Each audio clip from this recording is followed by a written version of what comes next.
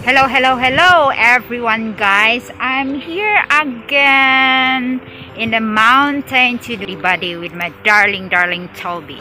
Can you see this guys? Look, it's the stairs. It's good sometimes, but actually this is actually my routine. Taking hiking every day as a part of my job. Look, see?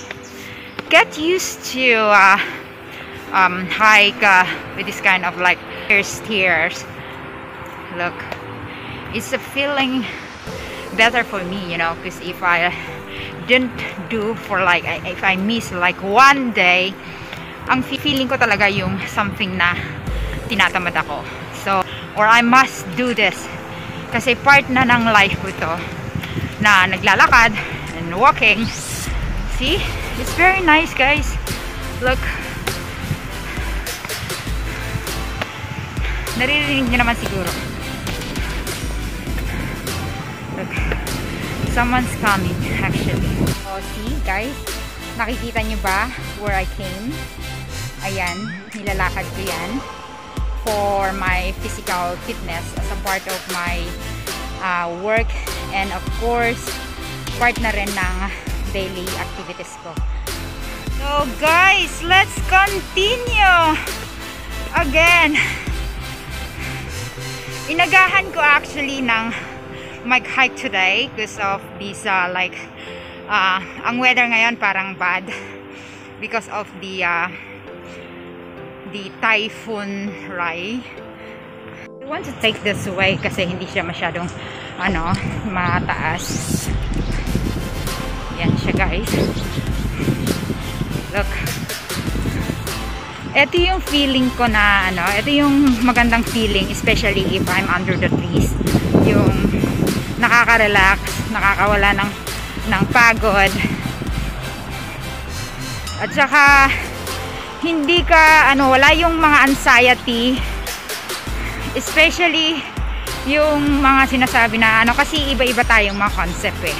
Of course, kailangan din natin ng rest, especially yung mga busy people na kailangan din nila ng need more sleep, which is very important yung sleep guys.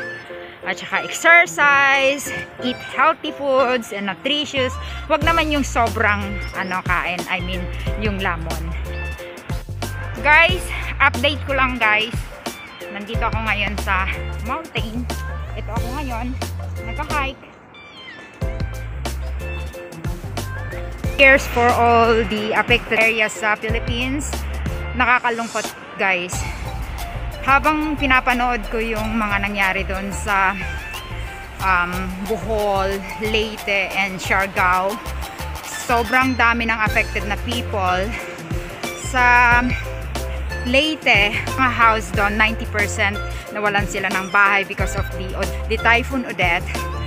So, yun, prayers na lang para sa kanila guys.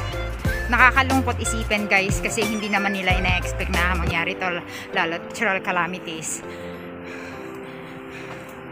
Si God lang po yung nakakapag-control sa mga bagay-bagay na yan, natural calamities, na I hope ito yung views here from the top. At yan yun sa baba, medyo madilim ngayon, at saka I can feel na may shower.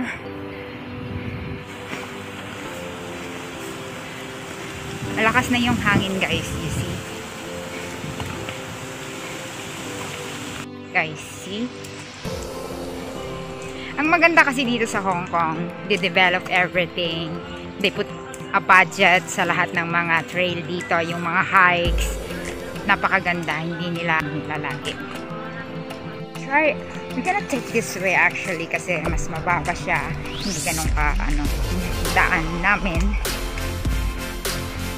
Anyway guys, that's all for now, and see you again next time, and give a like and share my so much, and God bless everyone. Bye for now.